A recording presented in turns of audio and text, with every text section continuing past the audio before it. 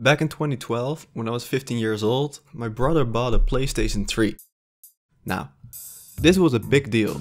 Up until then we only had Nintendo consoles and a shitty PC, which were great, don't get me wrong, but now I witnessed graphics for the first time. One of the first games we got was Assassin's Creed 3, and I was hooked. I never played anything like it.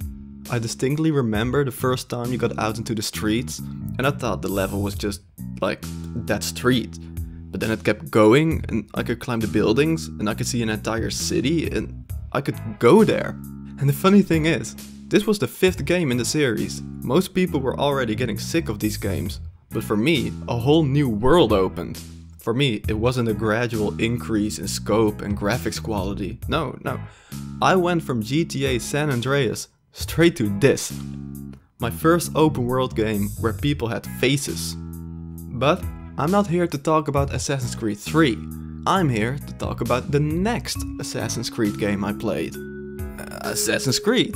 While I liked 3 a lot, I didn't understand anything about it. Looking back, it might be the worst game to start a series with. So of course, I wanted to get me some context and play the first one. I borrowed the game from a friend and played it on the aforementioned shitty PC, with mouse and keyboard, and had a miserable time. I didn't even understand the story much better, because while I didn't know very much about the American Revolutionary War, I didn't know anything about whatever was going on during the Third Crusade. Heck, I never even heard of the Third Crusade before, or that there's apparently a numbered list of crusades. As a 15-year-old Dutch boy who was still learning English, all of this was very confusing. But confusing or not, I played these games a lot, and I'm finally starting to see what's going on. So join me in looking back at the one that started it all, Assassin's Creed 2007.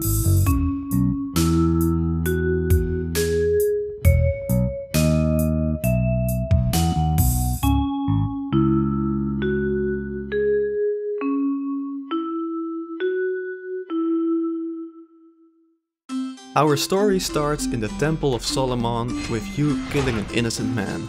Meet Altaïr, a Syrian assassin with little patience and a lot of confidence. Along with 2 fellow assassins, he's here to retrieve the Ark of the Covenant. To accomplish this, he does everything that an assassin is not supposed to do, while Malik keeps pointing out that he's doing the wrong thing. They're not alone though. Enter the Templars. Altaïr is like, his life is mine. But Malik is like, you have already broken 2 tenets of our creed.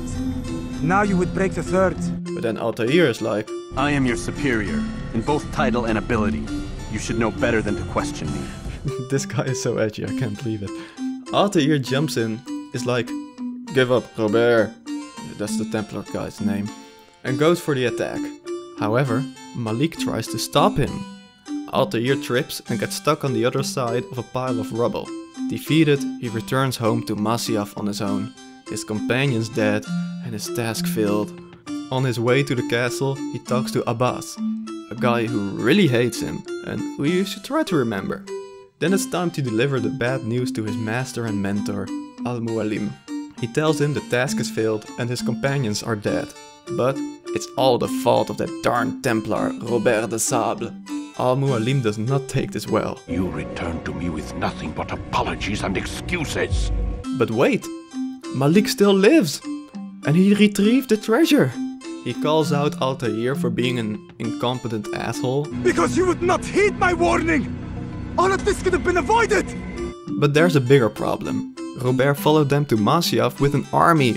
A little while later, you're standing on top of a tower, just to show Robert what a Chad you are by diving right off it. Also, it turns out Malik's brother was still alive, but he gets stabbed 2 seconds later anyway. You drop a bunch of trees on his army, and that's that. Still, Altaïr screwed up big time, so naturally, he's got to get stabbed as punishment. And that's basically the introduction. You're a jerk from 1,000 years ago who has to regain his honor. You get booted out of the Animus and... Wait, did I talk about that yet? So, if you're not familiar with these games, this might be a little confusing. And if you are familiar with these games, you might have already pointed out that this game does not start in the Temple of Solomon with our boy Altaïr. No, this game starts out with our actual boy, Desmond Miles. He's a bartender. I'm a bartender, for Christ's sakes! And very much not an assassin. Not anymore. Desmond was kidnapped by an evil organization called Abstergo Industries and put into the Animus, a device that lets you relive memories of your ancestors. Abstergo wants something that Altaïr supposedly found, and Desmond has to live Altaïr's life until they get to the point where Altaïr found the thing that Abstergo wants.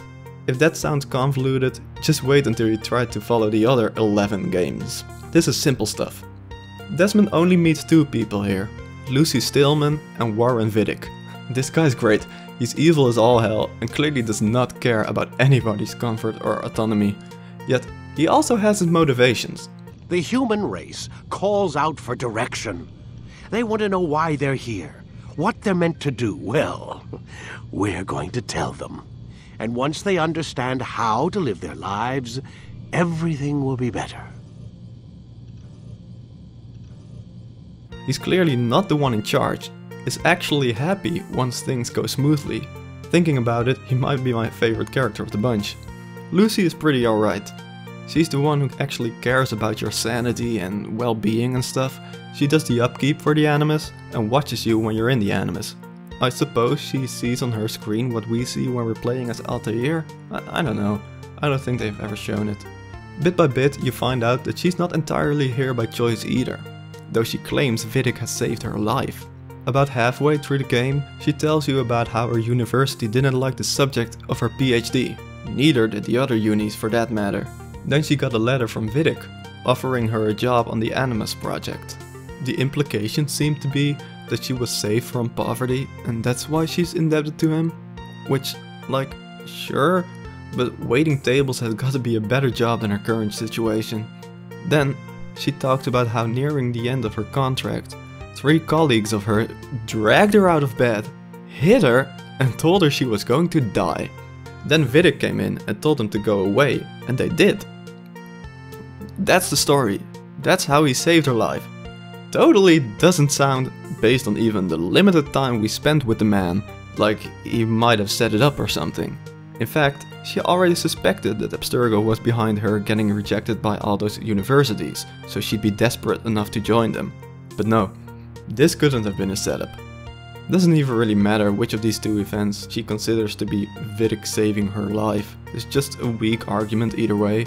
Overall, I think Lucy as a character is above average for this game, but the bar is not very high. Desmond himself, he's got as little of a personality as possible. He grew up in an assassin commune in the middle of nowhere, but ran away in his teens because he thought his family was just in a weird cult. He got to New York City and worked as a bartender, For Christ's sakes! until he got kidnapped by Abstergo 9 years later. His role is just doing what other people tell him, which is not necessarily a bad thing. I mean, he's a hostage, what's he gonna do? But this will continue to be his role in future games too, even when he's no longer held hostage. I don't know, I just wish he had more of an opinion or belief or philosophy or anything. Anyway, after he had to get out of the Animus, Desmond goes to bed with his clothes on and wakes up with Vidic just staring at him, and gets back into the Animus. We return to Altaïr, who has survived his stabbing and is given a second chance by Al-Mualim. He berates Altaïr for being such an arrogant jerk and says he needs to start his training over again to find his inner peace. Then you hear the phrase, Nothing is true and everything is permitted. This phrase lives on in countless sequels, spurring discussions in countless Reddit threads. The writers got this straight out of Alamut, a novel written by Vladimir Bartol, and tried to share different interpretations throughout the series. I've never found any of them satisfying, even though Bartol's story offers an explanation that already suits Ubisoft's Assassins pretty well. I will talk about Assassin's Creed's relation to Alamut later in the video. You get a short mission where you try to find a rat that helped Robert's army get in, who promptly gets murdered by Al-Mualim, and afterwards you hear your real mission. Al-Mualim has a list with 9 names. 9 men who need to die. And then, the game begins for real.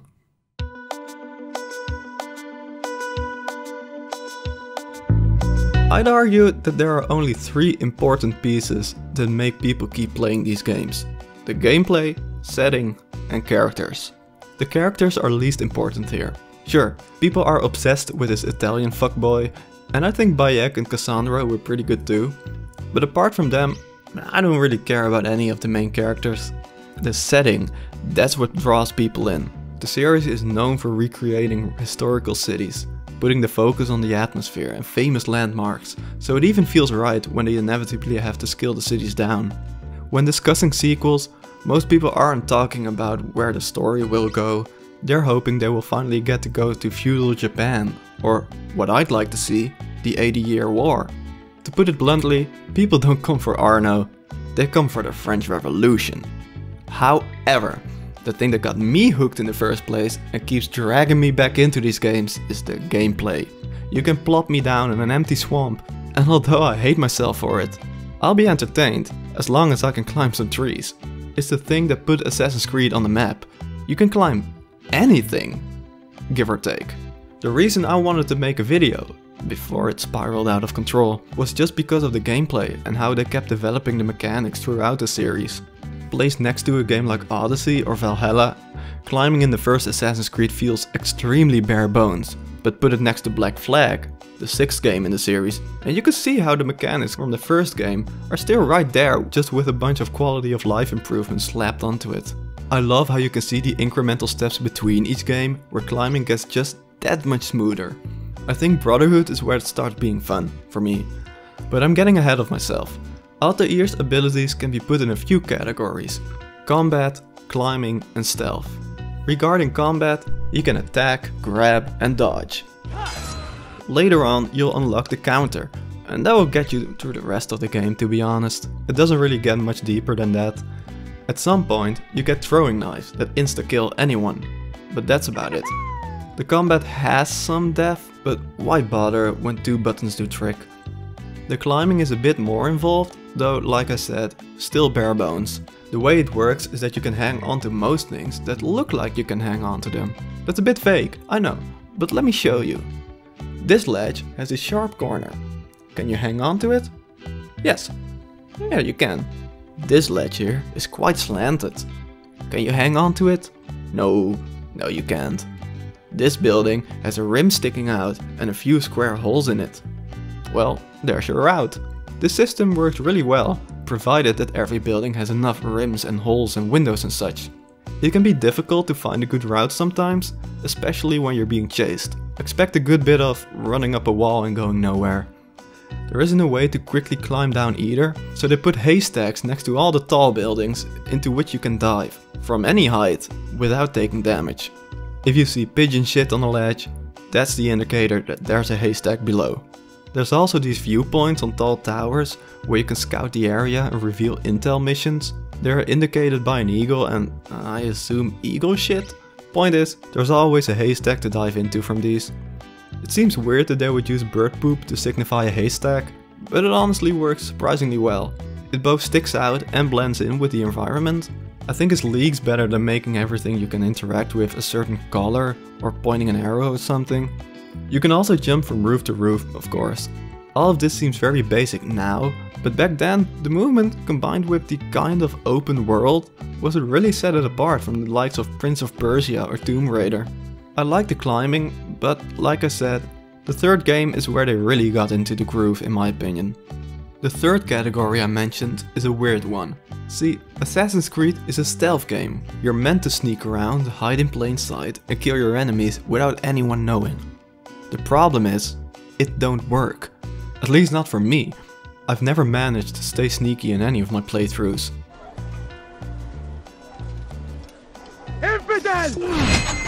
The mechanics are just too bare bones. At least they made up for it by making the enemies really dumb.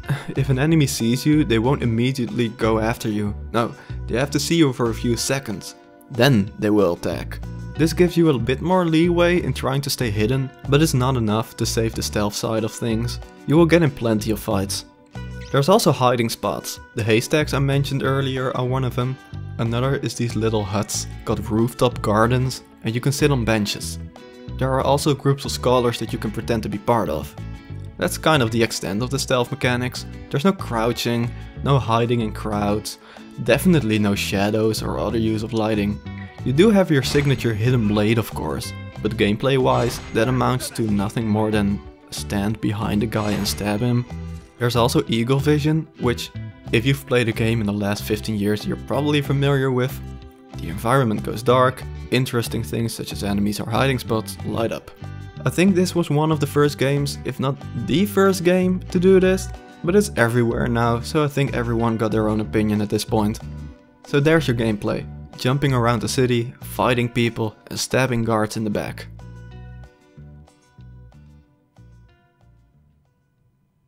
What about the repetitive? Alright. The curse of Assassin's Creed, the thing that everybody brings up for good reason, the repetitive missions. See, there's a fourth category of gameplay here, intel gathering.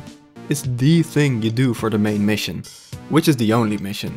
I love the concept of these missions. The idea is that in order to kill your targets, you must first find out where they are and come up with a solid plan.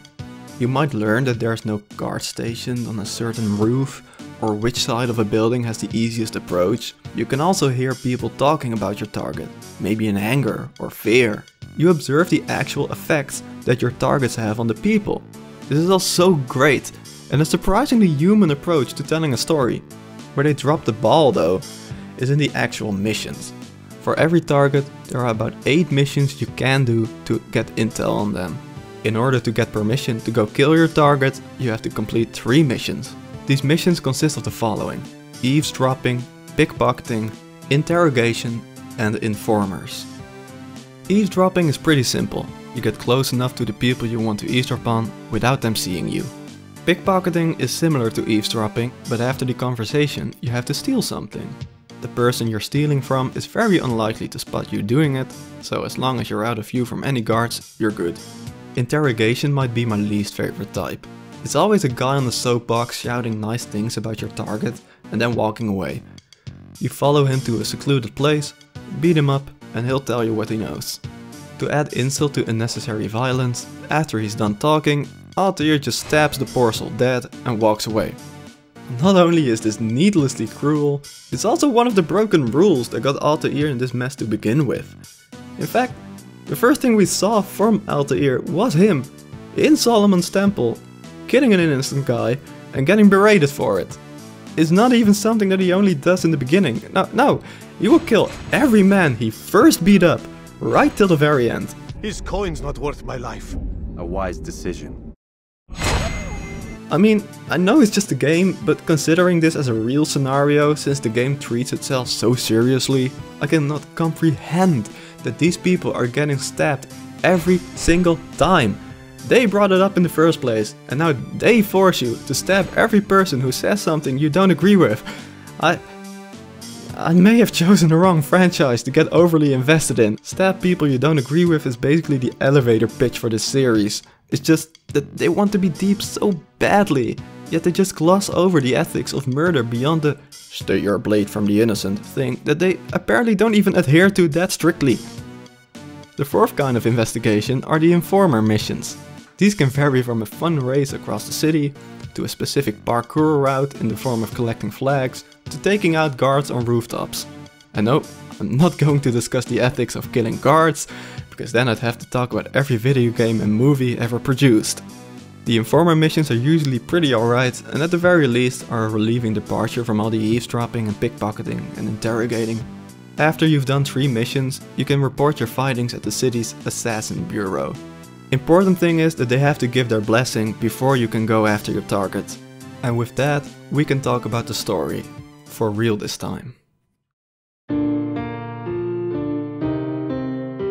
Being an offshoot of Prince of Persia, you'd think that Assassin's Creed story had no chance but to be absolutely wild. Especially if you're familiar with the sequels. What might surprise you then is that there's basically no weird magic for practically the entire game. Instead, it's entirely focused on the man Altaïr needs to kill and the impact they have on him. For our first target, Tamir, we ride to Damascus, infiltrating the city by blending in with scholars. We learn from a stolen letter that Tamir is preparing a large shipment of some kind and, more importantly, that the people he works with claim to have many eyes, many ears. And many arms, yes. Good for silencing those who say too much. An informer tells us The Rafik has asked me to observe the souk that Tamir calls home. There's a group of troublemakers who gather around its southeastern exit. They and the guards do not get along. Find a way to earn their friendship, and they'll surely be of service to you. We also overhear there's a way into Tamir's building through the central courtyard. We report all of this to the bureau leader and he gives us his blessing to go kill Tamir. We know where to find Tamir and how to get in. Because there was way more information to be gathered by doing more missions, Altaïr does somehow know some things that we haven't found out ourselves. It would have been cool if he actually only talked about the things we discovered, but it doesn't bother me that much. We find Tamir in a heated discussion with one of his weapon suppliers. The supplier is late on a shipment and Tamir is not having it. He completely loses his shit when the supplier says he asks too much of him and just stabs the guy repeatedly for insulting him. When all of this is over, we walk right up to him and officially assassinate our first target. Assassin's Creed doesn't just leave it at that though. No, let me introduce you to what I like to call the deathbed dialogue, or memory corridor as the games call it. Whenever he kills a target, Altaïr will have a little conversation with them. In this case, Tamir talks about being part of a greater whole, implying that Altaïr is oblivious to the real reason he had been sent after Tamir. Altaïr is determined that if Tamir is part of a larger group, he will end the lives of all the others as well. Tamir condemns his pride and with that speaks his last words. Because we just killed a very important person, an alarm bell sounds throughout the city. We have to return to the Assassin Bureau to hide, but do so while anonymous. Meaning that we can't be in open conflict or have guards actively looking for us when we want to enter the bureau. This is easy enough and we report back to our bureau leader. He congratulates us, rubs it in that the other assassins don't like Altaïr and says that Al-Mualim probably has more work for us. We tell Al-Mualim of all that happened as well as how Tamir claimed to be part of something larger. Al-Mualim reveals it's true, saying, "Significance comes not from a single act, but the context within which it is performed. The consequences born of it." Altaïr is not allowed to learn more of it, but does gain a rank and get some equipment back. Now we can do counter kills, meaning that combat won't really be a challenge anymore. Our next targets are found in Jerusalem and Acre. Acre. The game doesn't know how to pronounce it either. Acre.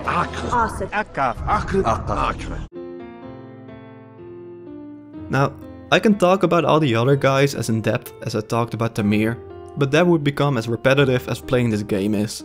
The gist remains the same: do some investigation, get permission, kill the guy, repeat. I will summarize a bit though. Obviously, spoilers are following, and though I have been pretty critical of the game so far, I do think the story is the most solid one of the series, and it's worth experiencing it for yourself. The game is also dirt cheap these days, so this is your warning. Our 9 targets turn out to be Tamir, the arms dealer I just talked about, Talal, a slaver who kidnaps homeless people, people with drug addictions and mentally ill people, but claims he does so in order to save them. Garnier de Naplouse, a doctor who experiments on the people Talal kidnapped against their will. What little will there was for them to have. He tells Altaïr that his job has become much more difficult since the assassins took the piece of Eden from him.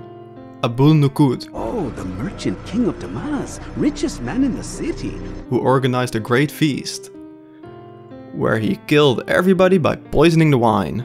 He became a target because he stole money from the citizens and sent it away for some unknown purpose. He doesn't reveal what purpose, but does say something very interesting I will touch on in a bit. Majd Adin, who just likes killing people and is bummed that he can't kill more people now. His organization simply wanted the city of Jerusalem and he simply wanted power. I killed them because I could, because it was fun. Do you know what it feels like to determine another man's fate? And did you see the way the people cheered?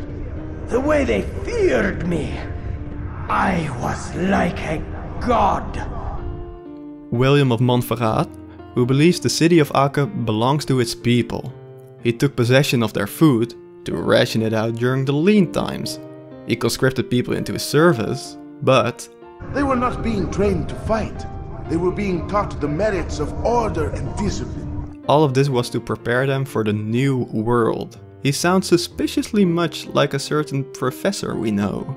Everything will be better.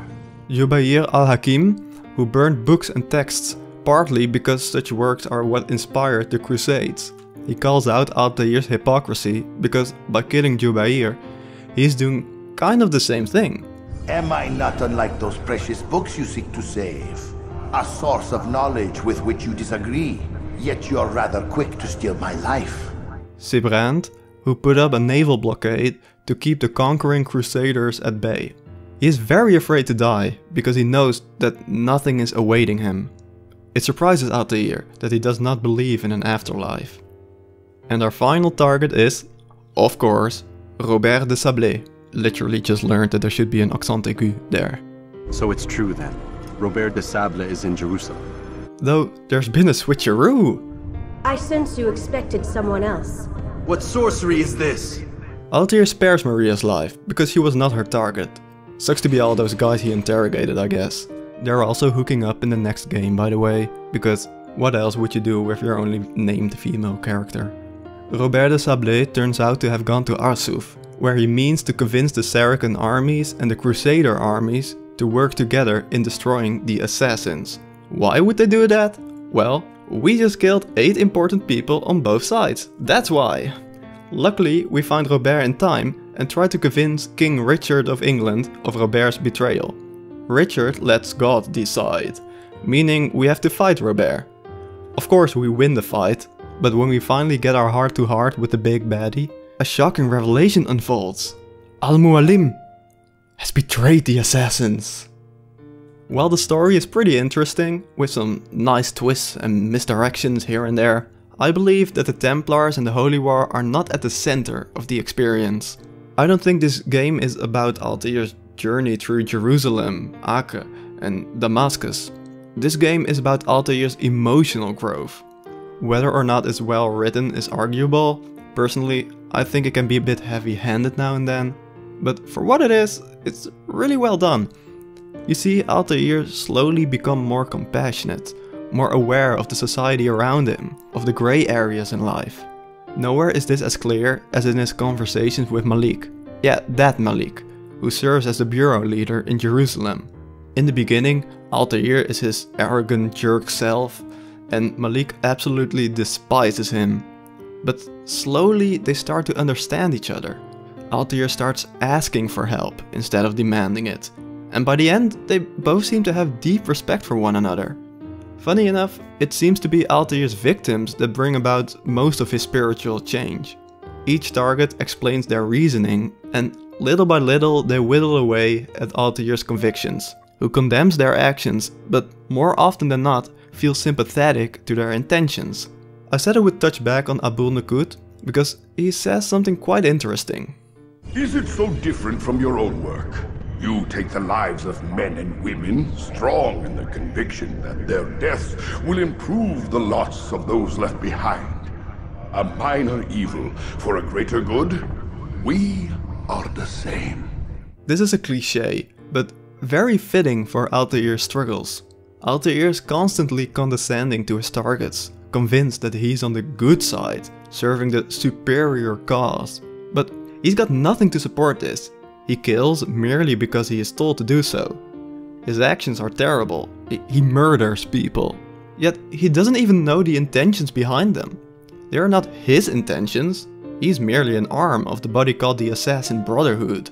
I'd even say Altaïr and Abul Nuqud are not the same because Abul knows why he does what he does, while Altaïr puts all his trust and faith in his master Sayyiduna, Al-Mualim.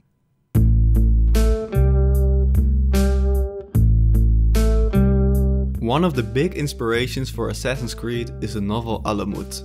Written in 1938 as an allegory for Mussolini's fascist regime, Alamut is a wild book to base your video game franchise on. It tells the story of the Nizari Ismaili state, founded by Hassan ibn Sabah in the late 11th century. Important to note is that while this novel is a work of fiction, Many elements were based on historical accounts. The Ismails are a real people, Hassan was a real person, and real assassinations have taken place in his name. I will, however, treat this novel as a work of fiction, mainly because it's unclear where the facts end and the fiction begins. Bartol has gotten his inspiration by Marco Polo's account of the Old Man on the Mountain, which he in turn has acquired orally during his travels along the Silk Road. This means we're possibly 4 layers of adaptation deep at this point. Bartol is said to have spent about 10 years of research on the historical background of this conflict, but I don't know his sources, and to be honest, fact-checking the story of Alamut is simply beyond the scope of this video. So, for all intents and purposes, I will treat this story as being fictitious. Also, what follows is merely my own interpretation of the story and the philosophy presented, obviously. 2 people can read this book and come to very different conclusions. I would recommend reading it for yourself, it's pretty good, if you can stomach some insane racism and sexism here and there. Alamut follows the story and influence of Hassan ibn Sabah, who has spent nearly his entire life studying. He realized that everyone is equally convinced of their own religion being correct, even though they can't all be correct at the same time, and concluded that therefore every religion must be incorrect. This is where the phrase "nothing is true, everything is permitted" comes into play. No single religion is correct, thus nothing they say should be interpreted as true. There exist no arbiters of our fate, no divine reward or punishment during or after our lives, therefore everything is permitted. The novel presents the phrase purely as a view on religion, it being an anti-theistic mantra, yet also leans into the irony of Hassan's worldview taking the shape of a religious dogma in itself. He tells of how he transcended his personal crisis by devoting himself exclusively to experience, science, and what can be perceived by the senses. But this positivism develops into a hyper-rationalism that by excluding the emotional aspects of human experience as irrational and invalid, itself becomes dogmatic. I think this interpretation fits perfectly into Assassin's Creed's narrative. The assassins are never portrayed as being Jewish, Christian, Muslim, or part of any other religion. Yet the setting is a literal holy war. They do seem to have unconditional faith in their leader, Al-Mualim. While Hassan himself has denounced every religion, he knows that wouldn't vibe with the general population. Instead of sharing his beliefs, he actually weaponizes the dedication that absolute religious faith can muster. It's like the core of his entire plan. He presents himself as the new prophet, claiming to have the key to paradise and the ability to send anyone to and from the gardens of the afterlife. In reality, he prepared beautiful gardens inhabited by harems behind the castle, unbeknownst to anyone in his army. His plan is to train an elite troop of warriors, the Fedayeen, and convince them completely and utterly of the truth of the Ismaili faith. This starts with disallowing them from connecting with or even thinking about any part of their life before they enter the castle. They must never show doubt in the teachings of Hassan, known to them only as Sayyiduna, meaning our master, and they never even see the guy initially. Ultimately, a few of them are subjected to the great experiment Hassan had been trying to shape for the past 20 years. They are told that they will be sent to paradise and get drugged with edibles. These edibles are both sleep-inducing and very addictive. When they wake up, they are in the beautiful gardens and welcomed by girls who will please them in any way they wish. Writing this feels really nasty, by the way, because we're actually talking about like 14-year-old girls, often younger. Quite a lot of time is spent on their experience in the gardens, but Bartol did not know how to write female characters. I don't wish to spend more time on these characters than necessary. So most of these Fedayeen return utterly convinced that they had just been to paradise, and the addictive effect of the edibles makes them really want to get back to paradise. You can probably see where this is going. They get tasked to kill specific prominent figures, knowing they will not survive after their attack. This is where it lines up with the assassins in Assassin's Creed. Sort of. Assassin's Creed couldn't have Altaïr get killed after his first assassination. They wanted to create an adventure, not a series of holidays gone wrong. The game simply ignores the odds of Altaïr surviving his missions, like he gets assigned 9 targets, remember?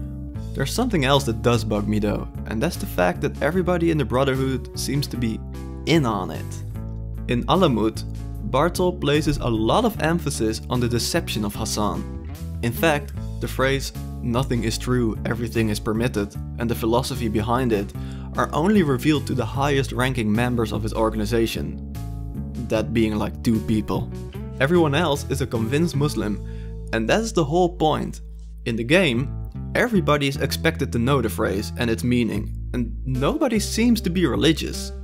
Now, I get that Ubisoft wouldn't want to publish a game where you play as a radical Islamic sect going on suicide missions to destabilize a government. It reminds people of certain events, and even Alamut gets read like that sometimes, despite the 60-year time difference. Still, it does make the whole political situation of Assassin's Creed a bit weird, doesn't it? Where did they find all these people willing to give up their religious beliefs? What even is their own belief? Why do they do what they do? All of the sequels just boil those questions down to stop the Templars. But that's just so stupid. It's really dumb. In Alamut, the Fedayeen were victims. Even Hassan himself is kind of portrayed as a victim of his own purely irrational, Reddit atheist, emotions are a weakness beliefs. He's purely driven by ego and revenge, and is willing to deceive anyone in order to get it. The entire order is based on a lie. In Assassin's Creed, the assassins are good, actually. Yes, Al-Mualim deceives his followers, but not in a way that implies the entire basis of the Brotherhood is corrupt. By the way, I know that Al-Mualim and Hassan ibn Sabah are not supposed to be the same person. Masyaf even gets mentioned at the end of the book as one of the places to spread the order, but it is supposed to be the same order, and Al-Mualim is an obvious stand-in for Hassan in my opinion. The way that Al-Mualim deceived his followers is the following. Remember the treasure that they were getting from the Temple of Solomon at the beginning of the game? That turns out to be the Apple of Eden. A magical, technically science fiction, but what's the difference, device that he now uses to enslave everyone in Masyaf. The 9 people you were sent to kill were his companions when they found the apple. Now that they are dead, nobody knows of the power he wields, and he can, I don't know, enslave the world or something. Altaïr manages to kill him, and now the assassins are good again.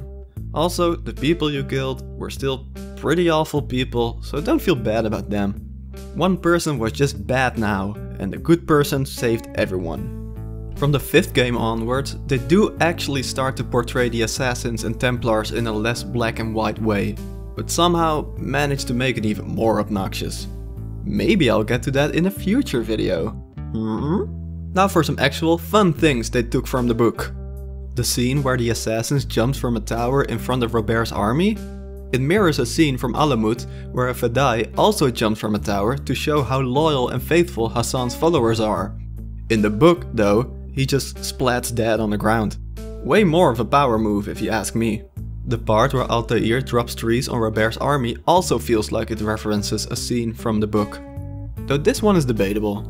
The first battle in the novel has Alamut's army distracting a stupidly outnumbering army, while the Fedayeen flanked them by surprise and saving the day. Like I said, this one is debatable, but they did remind me of each other.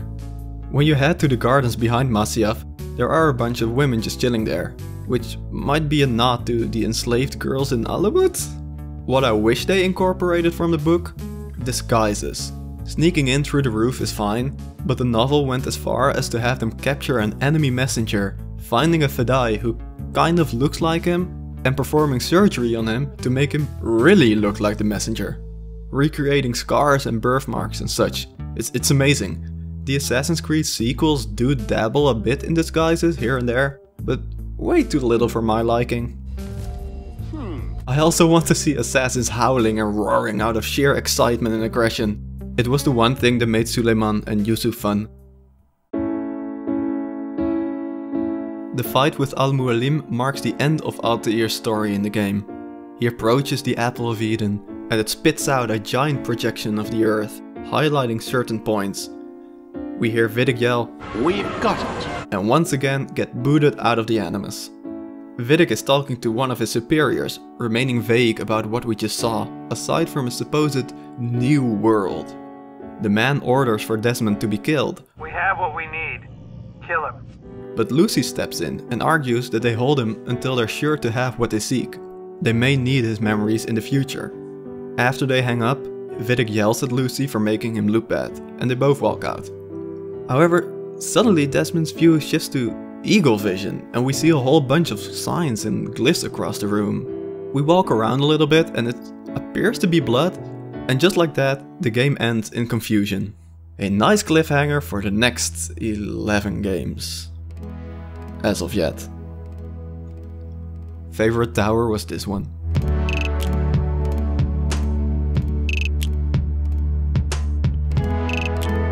Okay, so first things first.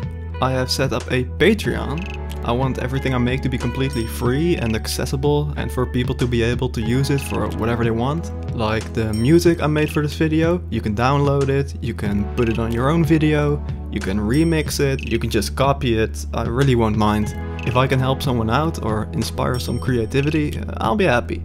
So if you do wish to support me, Patreon will be the place. Next. After I finished this video, I actually went out to check a little bit of the historical context behind the assassins, and I stumbled upon a great article by Frank Bosman. He primarily writes about the game's use of religion. I'll put a link in the description, it's not too long. I'm probably gonna do more videos in the future, still working out some subjects I want to cover, like obvious one would be Assassin's Creed 2, but I'm also thinking about Batman Arkham and the way they treat criminalized people in there.